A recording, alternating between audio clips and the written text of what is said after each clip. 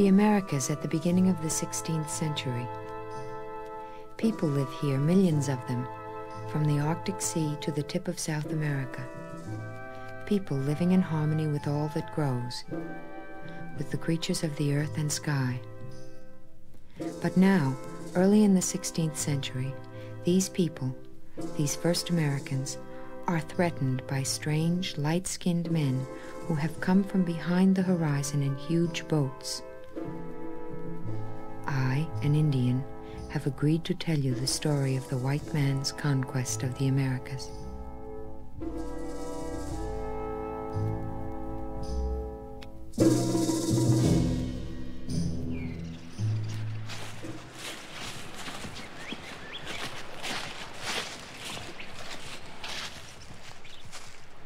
Columbus has come and gone 4 times.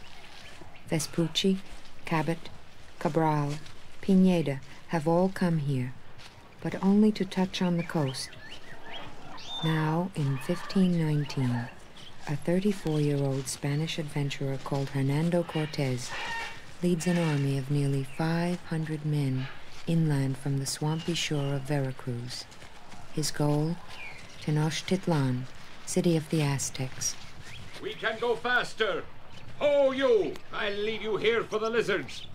What is it over there? Get those horses moving! So many cities and villages built in the water, and other great towns on dry land. We were amazed, and some of our soldiers even asked whether the things we saw were not in a dream. Diaz! Scratching away in your little diary again. I say you'll go blind from all that scribbling. This is a wondrous place, General. I must describe it. Let our blessed king know of your service. Service? Ha ha, Diaz. I am here for the blessed wealth and all that goes with it. We Spaniards are troubled with a disease of the heart, for which gold is the specific remedy. Now don't fall behind. Soon we shall reach Tenochtitlan, and then, ha ha, we'll all be wealthy as kings. In the middle of the Valley of Mexico stands Tenochtitlan, largest city in America, larger even than the city of London in this year of 1519. Surrounded with water, approached only by narrow causeways, it is a fortress impregnable to Indian assault. We had instructions, you see, from our god of war and sun, the god we call Left-Handed Hummingbird. He told us to find a spot where an eagle was perched on a cactus and devouring a snake. And this is where we found the sign, on a small island in the middle of Lake Texcoco. Each of the 3 causeways to the city has bridges that we can raise, should enemy warriors try to enter Tenochtitlan. Moreover, the lake is full of fighting canoes to attack the enemy on the causeway from both sides. Enough talk of fighting. Instead, come and see our houses, most of them with courtyards that are filled with flowers. Oh, the flowers. Smell them? Oh. This is one of the markets where vendors offer all the products of the empire. Corn, beans, squash, corn, beans, squash. This way. Come this way. Here, near the center of the city, are our palaces, the temples and ceremonial buildings. Keep walking that way. See the high stone wall ahead? The one decorated with carved snakes? Go through the opening and you will find yourself in a wide courtyard. There you will see our sacred pyramid topped by the temples of our gods. Go on. Keep going. Right through that passage there. You wish to visit our temples, do you? Then climb these stone stairs to the top, all the way up to the 2 temples. Don't mind those men in black robes up there. They're priests. Go on up. They're waiting for you. Don't go up those stairs to visit the temple of the god, Left-Handed Hummingbird, For despite his pleasant name, he is a god who hungers for the fresh, bleeding hearts of human victims. As you reach the top of the steps, you'll see that the long hair of the priests is matted with blood. There are 5 of them waiting there, 4 to hold you down on the stone altar. The 5th one holds a sharp knife made of obsidian. The Aztecs loved flowers. They built a beautiful city in the middle of a lake. They developed an orderly civilization. But they were a warlike people who worshipped bloodthirsty gods. At the head of the Aztec government in 1519 is a monarch who has ruled successfully for 17 years. Montezuma II, descendant of the sun. Now in his palace in Tenochtitlan, he is preparing to eat his one meal of the day. Montezuma sits on a low throne. Before him is a table covered with white cloths and napkins. It is very quiet in the palace, for while Montezuma is at table, one risks his life by making any noise. Now 4 beautiful women present him with water for his hands, then towels. More than 300 separate dishes have been prepared for Montezuma, though he will sample only a few of them. The first platter is set before him. He stares down at it, frowning, then sweeps it off the table onto the floor. He gets up from the table and walks out onto a balcony overlooking the city. What is wrong? He is worried about the white-skinned ones coming toward our city. Well, why doesn't he send our army out to kill them? It is said they are very few in number. True, but there have been sign after sign, all bad. A trembling of the earth, and a woman's voice crying in the night. That is why Montezuma broods. Look at him, standing out there, staring down into the canal. Meanwhile, the foreign devils get closer and closer. Can't you do something, priest? You forget. When our god, the feathered serpent, was exiled, he sailed away on a magic raft, but promised to return in a one-reed year to punish us and to re-establish his rule. But he didn't return in the first one-reed year, did he? Nor in the second. But this year, this is a one-reed year. And it is very possible that the leader of the white-skinned ones is our god, the feathered serpent, returning to us. It is also possible that he is not our god. That is why Montezuma stares into the canal. Great left-handed hummingbird, why have you not given me a new sign? I personally offered you many sacrifices, and still you choose to remain silent. The white ones are seen near the gates. They come at my invitation. Half man, half beasts. They ride animals that look like giant deer. And though they have allied themselves with our enemies, they would be nothing before my army. And yet, O feathered serpent, is that you coming back to Tenochtitlan? But, General, I still think it would be prudent of us not to enter the Imperial City tomorrow. Oh, come, Lieutenant. Don't we have an invitation from Montezuma himself? And for company, we'll take 5,000 of our new Tlaxcalan allies with us. It could be a trick. Once we're across the causeway, the Aztecs could... Nonsense. You haven't been listening closely to what my most cherished interpreter has been telling me. Doña Marina, would you repeat for my lieutenant the Aztec legend of the feathered serpent? Do you wish to hear all of it? Yes, all of it, please. Especially the part at the end where this so-called god is supposed to return as a white-skinned figure with a black beard. Something like mine, perhaps. I'm sorry, Marina. Please begin. Quetzalcoatl, the feathered serpent, was a god of creation, agriculture, and a patron of learning. He did not require human sacrifice, but he was driven out of the Valley of Mexico by another god. Have there been any new signs? Nothing, my lord. We sacrificed 2,000 more captives. We have worn the skins of the captives 20 days. Surely the gods are pleased. But no new signs. Our present gods seem to have deserted us. Why then not welcome the return of our old god, the feathered serpent? If indeed the man with the black beard is the true feathered serpent. Tomorrow, we will welcome the white-skinned ones. We will let them come into the city in peace.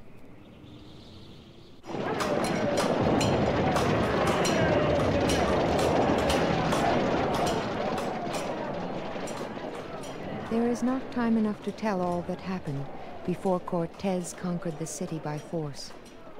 After first being welcomed peacefully, Cortés and his men kidnapped Montezuma. Montezuma was killed by his own people. The Spaniards were driven out of Tenochtitlan, then returned the next year with thousands of Indian allies to capture the city. What, you talk of the bombing of Dresden? The casualties at Hiroshima, Nagasaki? Then look on the streets of Tenochtitlan after the 75-day siege by the Spanish.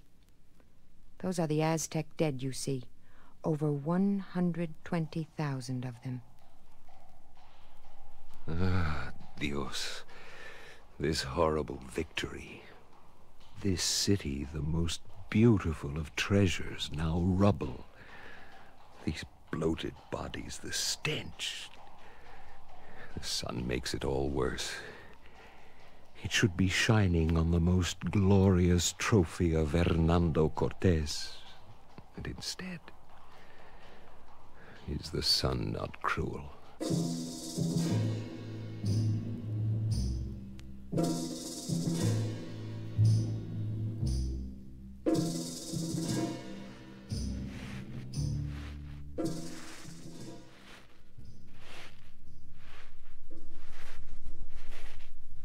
So, my friend, you see what remains of our city, a city feared and admired by all who knew its name. Now, what will the stories tell of us, children of the sun? They will only tell of the gold, the battle, and the blood. Then our children will no longer listen to our stories? Stories of the medicine men? They could not stop the pale invaders. Children will not listen to stories of old fools. Then they will not hear of our creator, the sun. They will only hear of the new god whom the invaders tell us to worship. Will our children listen when it is told that after the battle was lost, our last leader, Cuauhtémoc, would not tell where the royal treasure lay hidden, even though the Spaniards roasted him alive? Tell them. Tell them. Yes, tell them. What good is treasure to dead men? Speak, Cuauhtémoc. Tell them. Do I stand upon a bed of roses? Our children will hear the Spanish tell of rich treasures. But they must also hear of Cuauhtémoc, swiftly, silently, taking this secret with him back to the sun.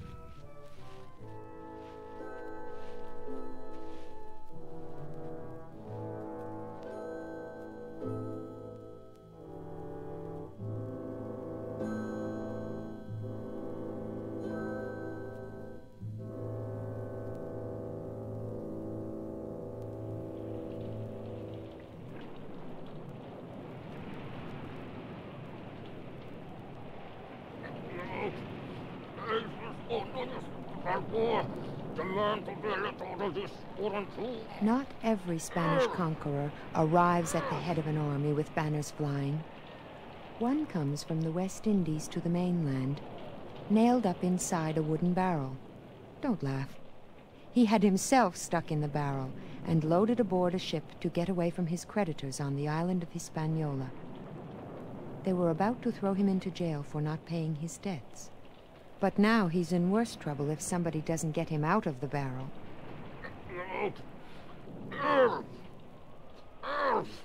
Juan! Juan! Come over here. There is noises coming from inside this barrel. What? Noise, Sancho? You spent too much time ashore last night. What makes noises inside a barrel? Come and help me open it. That crowbar. Aha. They put gentlemen in barrels now. Thank you, good sailors. That cask would soon have been my casket. Now, if I can just straighten this left elbow. Now, I am ready. Please inform your captain that Vasco Nunez de Balboa wishes to speak with him. We've dropped back a few years to tell about Balboa, the barrel, and the discovery of the Pacific Ocean. Of course, you realize that my ancestors were fishing and hunting in the waters of the Pacific for thousands of years before Balboa was even born. But we're telling the white man's history now, so... The ship that Balboa stowed away on was carrying supplies and reinforcements to a Spanish garrison on the coast of what is now Colombia. It wasn't long before Balboa himself took over command of the garrison, and apparently he got along quite well with the local Indians, for they allowed him to build a town on the coast. Later they worked for him in the fields and in his gold mines. It is from the Indians that he hears stories. Woman, did you ask that old fellow what lies over the mountains? He says he will show you a country paved with gold. You must pass over the mountains first, then see the great ocean, the South Sea. Ah, then all we've been told is true. This is the narrow place, and on the other side is the Great Sea. In 1513, Balboa leads an expedition of less than 200 Spaniards across the isthmus to make his famous discovery. It might interest you to know that one of the men with him on this march is the future conqueror of Peru, Francisco Pizarro. On September 29, 1513, Balboa wades into the shallows of the Pacific Ocean and makes his claim. I, Vasco Nunez de Balboa, hereby claim this mighty sea, and all the shores washed by it, in the name of our most serene King of Castile. Long live the high and mighty sovereigns of Pizarro, Castile. what do you think? Thus in Is it as their large names as the do great I ocean we take crossed from possession Spain? of What these does it seas matter? and regions. It is only water, and the if jungle any is other only prince, jungle. whether It is Christian gold that or matters, infidel, and territory, pretends any and right to slaves. them. One I day I am shall make ready this puny and effort resolved appear as a to grain of oppose him, sand on this and forsaken to beach. assert the just claims of my sovereigns. Long live the sovereigns of Spain!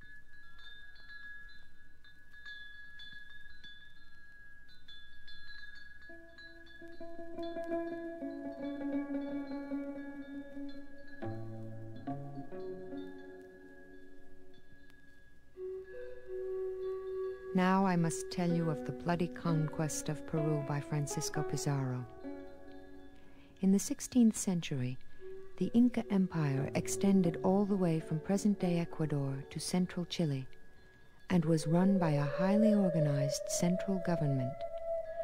This type of government proved to be a weakness for the Incas when Pizarro arrived with his small army and proceeded to take Atahualpa, their emperor, prisoner.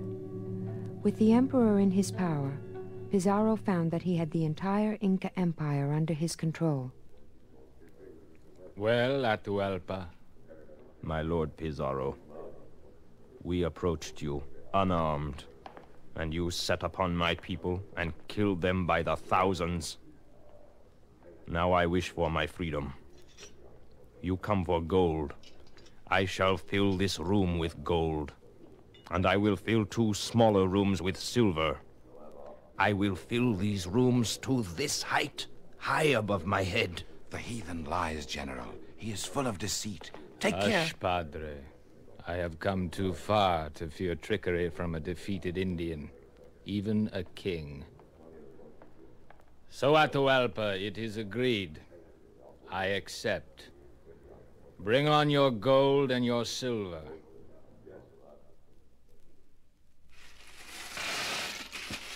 I have crossed an ocean. I have overcome the cruelest of misfortunes, and mighty foes have fallen before my sword. It is fitting that my reward be remarkable. I have fulfilled my promise. If you are pleased, my lord, may I now have my freedom? I think not, Atahualpa. It has come to my attention that you have been sending secret messages out to your people, urging them to revolt. But that is not true. You can see for yourself that my people are not about to resist you in any way. Don't worry. You shall have a trial. A fair trial. And so, Atahualpa, Emperor of the Incas, is put on trial for his life. The trial itself is a farce, of course. Pizarro promptly finds the Inca guilty and sentences him to be burned at the stake. Chained hand and foot, Atahualpa is bound to a stake.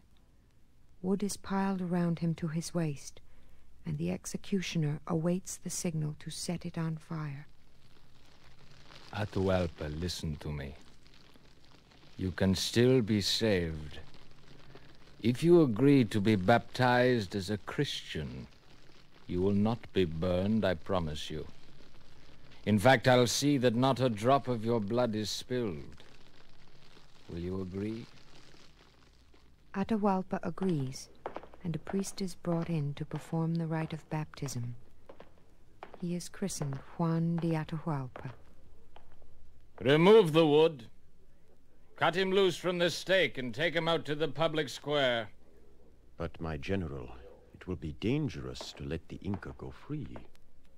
I promised not to spill a drop of his blood, didn't I? Yes.